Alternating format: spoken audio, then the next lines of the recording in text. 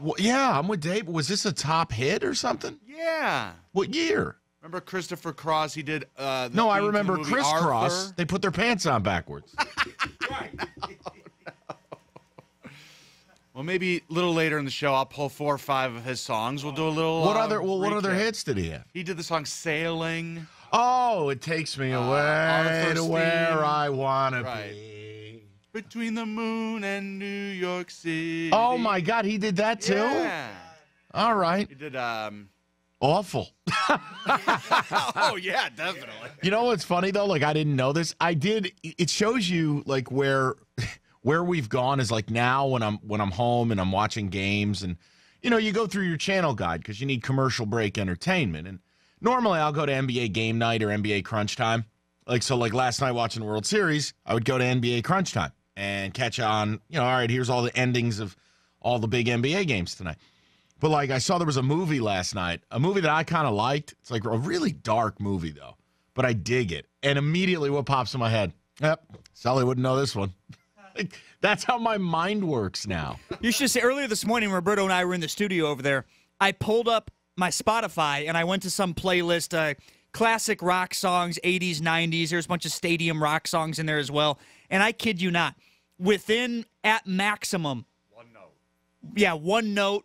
1 second, 2 seconds of the song, Roberto nailed every single one of them. And I had to have probably played at least 50 songs. Roberto's a savant, though. It was impressive. We need to do a growing up Sully, like a homeschooled kid from Utah. We need to do a growing up Sully movie edition. But Roberto, we also played a lot of rock songs that I knew though that you guys didn't play. Plenty. Like the big ones you guys didn't play that I definitely would have got would be like Bob O'Reilly or I Don't Want to Miss a Thing by Aerosmith. Stuff like that, I would have gotten that instantly. He knew Living on a Prayer. Yeah. Living on a Prayer, of course. Yeah, but like movie-wise, you're screwed. Yeah. But like, I'll give you an example. Like Roberto, and I'm not saying it's some hit movie, but like, do you like dark movies? Like movies that have like creepy characters, really sad storylines. You're like, oh my. I mean, I like true stuff.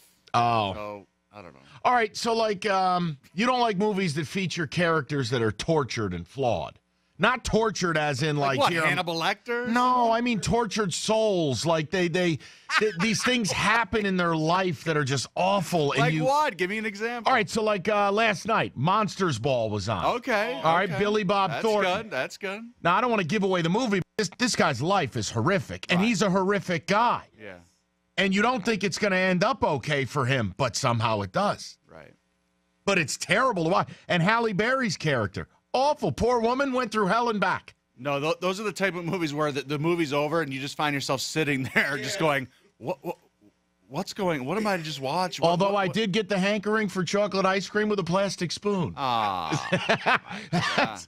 It's a line in the movie. Don't worry, Sully. You're never going to watch it. The point is, when I'm finding my sports for the evening, because I like to line up the remote control, I like to have 6 or 7 games to go between, so I don't have to watch commercials. And I'll usually throw in one movie, just for a little sweet treat. But when I'm going through, how many things are you watching? The bottom, like the TV, like bottom, when you queue up the last button, I think I've got 8 slots, like 8 things I can program. So like on a college football Saturday, before the game started, like 11:45, I'll pull up, okay, noon, and I'll go ESPN, ESPN2, FS1, Fox, ABC, CBS, and then something from like Wacko Land, like Pac-12 or Jefferson Pilot or whatever. Some guy in Wyoming recording Wyoming versus Boise State. And then you throw on Roadhouse. Right, and then, yeah, like the 8th slot will be Roadhouse, Shawshank, whatever movie. Like Big Lebowski's on all the time. All these movies. And you got to have a movie in your back pocket. You know, somehow it came up yesterday. David showed me something on his phone that we started talking about Coming to America. Oh, yeah. And I asked Sully, I go, Sully, have you ever seen Coming to America? He goes, no. Oh, my God. Sully, if you've never been to McDowell's, you don't know what you're missing. But no, like it's just one of those things. So when I go to set up the sports now, because you pass all these movie channels, and you see it, and I'm going, automatically in my mind, it's like Sully. He don't know that. He won't know that. He won't know that. He might get that. He won't know that. He won't know that. It's horrifying. Shawshank Redemption, I've seen a ton. So Well, I've I'd definitely hope seen so. that. It's a fabulous movie. But again, you never watched all of Roadhouse.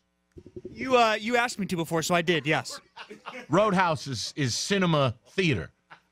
Wesley! What else would be on your list for it? You want him to watch like Predator? No, I'm right here. Kill me.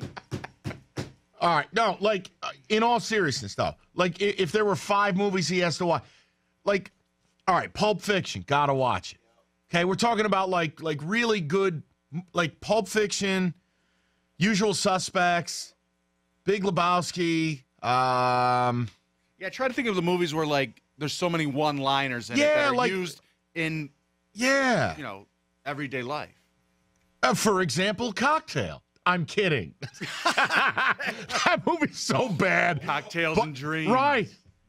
It's on But all it's the good though. But you would watch it. Oh, but right? it's on all the time. Yeah, I watch it. What's the one where Tom Cruise shoots pool with Paul Newman? What is it? Not Easy Money. What's it called? Color of Money. Color of Money. There you go. And then if you really want to transition what mood you're in, you watch Color of Purple.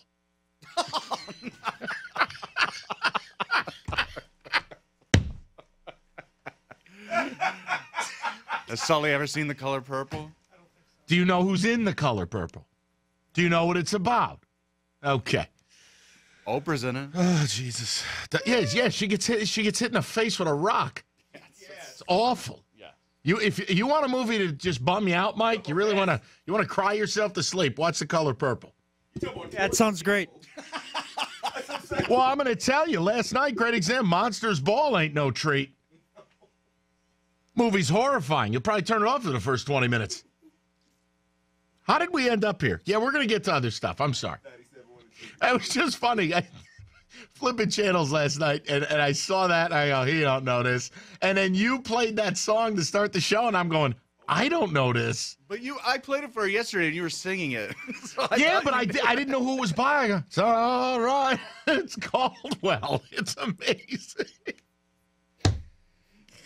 Oh, that would be in man. the genre of like yacht rock, dad rock, soft rock. Like if Danny Tanner was listening to rock and roll, right. that would be on the playlist. I love it. Yeah. Are we going to set up a movie one, though? Yeah. You want to do it today? No, I don't want to. No. I don't want to rush it. I want you to put it together. But like the kind of movies I'm talking about. Like in the last, it's got to be stuff that's like 1987 to 2017. Because Sully won't know Godfather, and he won't know the stuff from the 70s. I took a films class in high school, so I had to watch a lot of those older movies. So I've seen, Full Metal Jacket or But you've never seen. I've seen Casino, the Taxi one, all those ones too. But you've never seen Pulp Fiction. I don't think I have. You've no. never seen Big Lebowski. No. You've never seen Usual Suspects. No. I mean, you got. But I mean, look at how many other. I mean, I've seen Rounders. I've seen. Yeah, but hold on. Rounders. There's tons of other ones I could name that I've is not seen. on the same cinematic plane as these other films. Now, I love Rounders. I'll always watch it. I mean, it's got what's his name, John Turturro, or what's his name? He plays Kanish. Yeah, John Turturro. Is it John Turturro? Yeah, Okay. And Malkovich. Right, Teddy KGB. Check. I've seen The Departed. I've seen Good Will Hunting. See, The Departed, I'm proud of you. That's a movie I wouldn't expect you to watch. So, I mean, the movies, I feel more confident than Because the old that's music. not a happy movie. No. That's why I love it. I don't like happy movies. I like movies because life isn't always happy. Boy, this room got quiet when I said that. Is everything okay? I know it's 35 degrees of rain out. Is everybody okay in there? You're just bumming everybody out, man. Yeah, well, here, you really want to be... Well, you know what's funny?